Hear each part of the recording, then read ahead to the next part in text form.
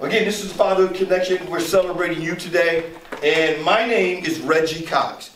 I am the founder of the Fatherhood Connection, Executive Director. I believe that my strength as a parent is one that's able to be approachable.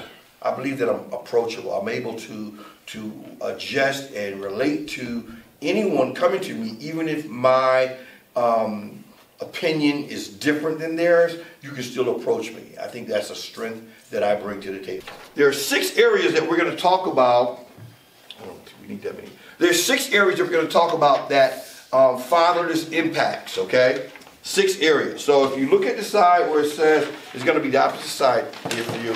It says there are 6 areas that are strongly impacted by fatherlessness, okay? And so there should be extras going around. All right. 6 areas that are impacted by fatherlessness. The first one is poverty. The second one is drug and alcohol abuse. The third one is physical and emotional health. The fourth one is educational achievement. The fifth one is crime. And the 6th one is sexual activity and teen pregnancy.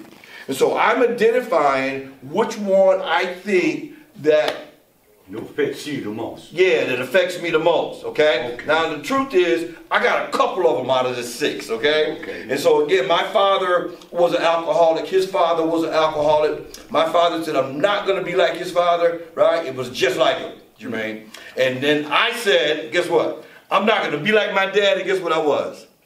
Just like him, okay? So what I saw, I became. So I had to break the pattern. Let me see the hands of those people that are working on breaking some patterns. Okay, all right, so good. We're in the right house, okay? So these patterns must be broken because what I saw, I became. So I'm looking at, out of the 6 areas, there's a couple of them that I really can look at, especially the drug and alcohol abuse, right? Being, alcoholic, substance abuse, things of that nature. That was the one that I think that impacted me big time.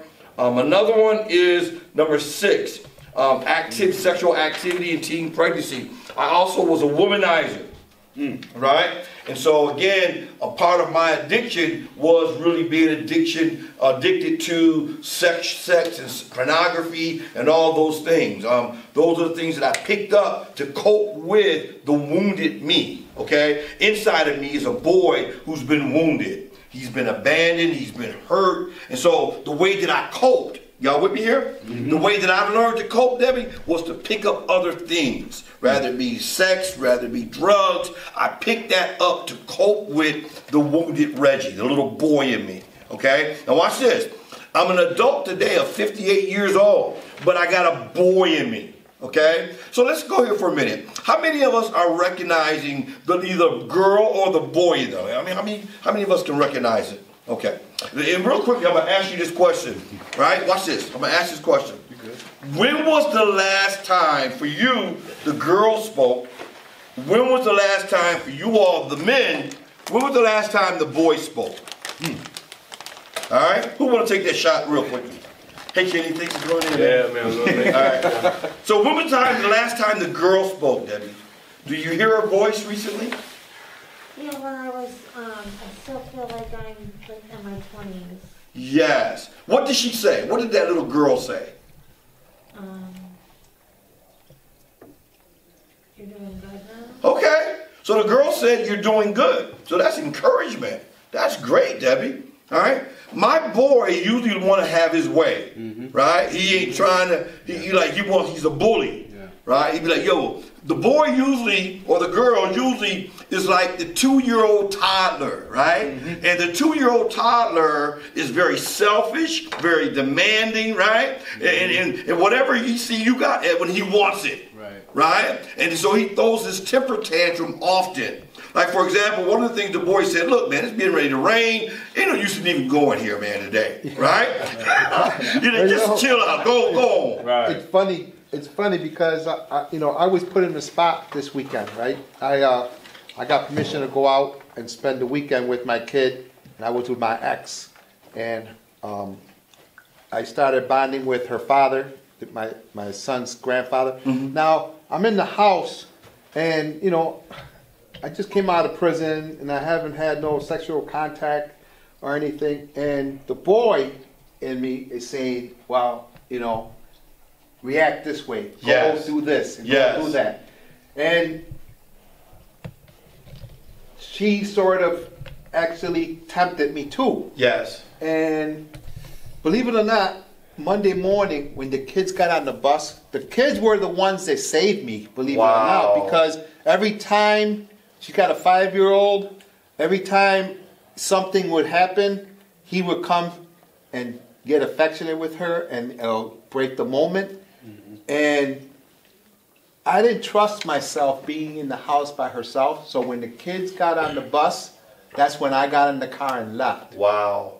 And that was my little boy talking like, okay, because I was, what was it? Robert. I was telling Robert, you know, like trying to do the right thing, to me sometimes, it was so easy for me to do the wrong thing. Come on, Amy. You're talking to us, man. And right now I'm trying to doing the right thing. Yes. It's always a challenge. It is.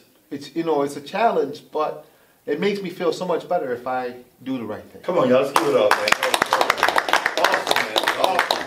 So yes, you're identifying that boy. Anybody else want to identify the boy or in him? Well, I can identify the boy in me. Like I said, I'm trying to break that cycle, and I have like 7 kids in my home. Okay. You know, ranging from the age of 30 all the way down to the age of 6. You know, 2 on biologically mine, the other ones are not. And they range from 1 to all of these things that are hitting and impacting their lives. Yes. But what I try and do is I try to be consistent. However, my consistency in their lives, understand me, puts me in a point where the little boy shows up in me where I want to control some stuff. Yes. You know, I want to control some stuff. Yes. And I need to be a little bit more patient and allow them to grow through the stuff that they need to grow through. Awesome. You know what I'm saying? And, Awesome. I see that, you know. Am I good every day with it? No, I'm not. Do I get better every day? Yes, I do, because I try to change something that I did yesterday, you know, today. That's good. So, Robert, what's one thing, and you say patience, what's one thing that continually try your patience? Give me a behavior. Defiance. So the defiance from the kid. Yeah, the defiance. You know, a lot of kids nowadays, I know it all. I know it all. I know it all. And I'm saying, I'm 58 years old, and I don't know it all. You only 16. I got 42 years on you. Right, right. I got 3 college degrees, understand me, under my belt, understand me, and I don't know it all. You barely got through high school. How can you possibly know that? Okay. And trying to get them to understand the fact that we really don't, and that defiance, you know what I'm saying? Can I speak to you? Because we're going to talk about this, and Kenny, anytime you want to come up or add, feel free. We were talking about, as we do our introduction, which we're just getting ready to start, your strength as a parent. And so one of the things you're strong with is dealing with kids who are defiant. Now watch this. It may appear that that's your struggle, but there's a communication and there's a, watch this, there's a level and degree of you being able to engage them and approach them from a different way that don't provoke more defiance. Right. In other words, I have to be able to relate to them in such a way that I will cause them to come out of that prison of defiance. Because if they don't, they will end up then where life has to be able to put them in restriction. Yeah. And so they've been assigned to you. Yeah. Oh, that's good right there. That's good right there. They've been assigned to you because you're the best one for the job. Can we give a hand for Robert? And so Robert, one of the things that we want to do today is to empower that part of you, right? That even though defiance might be your struggle and the thing that really, that little boy it just trigger you, you are the tutor. You are the teacher. Right? And there's a giftedness and there's an area of expertise that you bring second to none. Because you have a set of skills like nobody else. Let's say that together. I have a set of skills, second to none. In other words, I'm the best. best. I'm the best. At what I do. At what I do. One more time. I have a set of skills second to none. second to none. I am the best. I am the best. I am the best I am the best. at what I do. What I do. Now give yourself a hand right there. That's a good place to get that. Now whether we believe it or not yet, right, that's something that hopefully we will be persuaded to see. But we were created with a set of skills second to none. You were designed to solve a problem. All right? So let's move on. We're going to do our introductions, our name, how many kids, and your strength as a parent. And so, Robert, you kind of already hit on the area, but I don't know if anybody else. Who wants to go next? No. Okay. Your name? Kelly. I have one daughter. She's an adult, 26 years old. My strengths are I'm approachable, like similar to what you said. We can talk. She tells me stuff that she won't tell her mother. But yeah, we still have boundaries, you know. She don't be too cool, you know what I mean? Yes. Don't say everything. But yeah, that's my strength. Okay. So you're approachable. Approachable. Okay. And what else? Question of the day. Out of the 6 areas on this page, Oh, okay. which ones impacts you the most? I got Was your father involved in your life? Yeah. Okay, hit those 3 areas. Sorry. Yeah, there should be some more. Here's a couple down. Drug abuse, use alcohol. Bad. I turn up. So you can relate to what I said Yeah, there. exactly. Right. Pretty much exactly. Sexual activity, womanizer, So yeah, yes. and something else, the crime thing too. Okay. That one, he ain't have nothing to do with that. You don't think so? I don't know. He might have, right? Yeah, he might have. You may not have known about it, and he may not To have. get attention because I didn't have to do it. Yes. Yes. Okay. All right. Well, thanks, man. For you've identified 3 areas: Right. crime, substance abuse, or drug and alcohol abuse, and sexual activity in teenage pregnancy. How old were you when you had your first child? Oh, I was old. I was like 26. Okay. But I was real promiscuous. As a young adult. Yeah. Yeah. So would you call that drug of choice? Yeah. Yeah, right? Because when we think of drug of choice, we always think about just alcohol, substance abuse, pills, or whatever. But sex, Yeah. right? How many people know this? That heroin, I mean, when there's an actual orgasm, that is even greater than heroin. Yeah.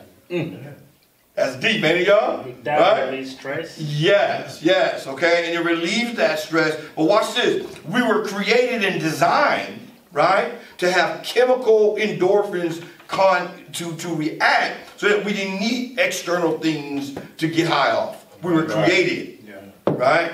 The truth of the matter is we were designed to have that stimulus already made up in us when we fulfill our purpose and our assignment, okay?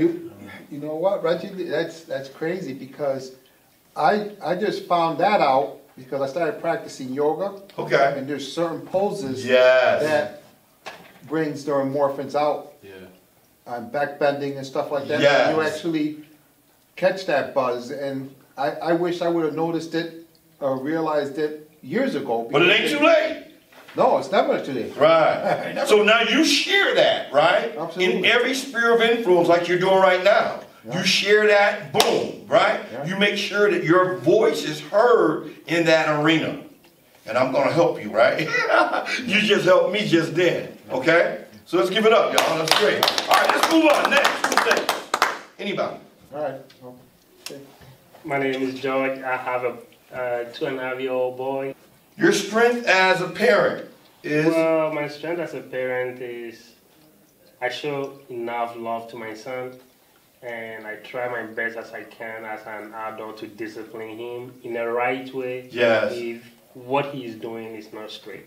Awesome. So you're to show him love and to discipline him. We have a workshop that called Discipline, remember Kenny, versus punishment. Yeah. Right? And how punishment really deals with, it really penalizes you.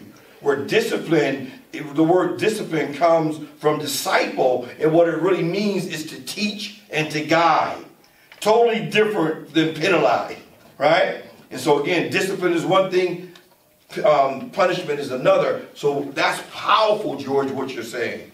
All right? Sounds like you're doing a great job with that, man. All right? So let's move on. Question of the day. Out of the 6 areas, George, that are on that sheet, which one stands out to you the most or you've been affected by? Well, when it comes to this, there was a point in my life where the only thing I used to have a depression, the only thing that was really helpful that I thought, it was a childish at that time, I thought was helping me was sexual activity and also drinking. In drinking, okay. I was thinking like taking alcohol Yes. was the best way of dealing with that issue. Yes. But a year or 2 later, I realized that I wasn't helping myself. I was actually punishing myself because the more you take alcohol, at that moment you feel like, oh, it's gone, but it's adding more trouble. Yes. Your thinking is not going to be right. You're going to be more depressed. That's awesome. So yes. After some years later, and I came back and realized that no, this is not helping. The right help I needed was getting the help, the medical help. And after getting that and taking away with alcohol, it has really helped me. My thinking has been focused.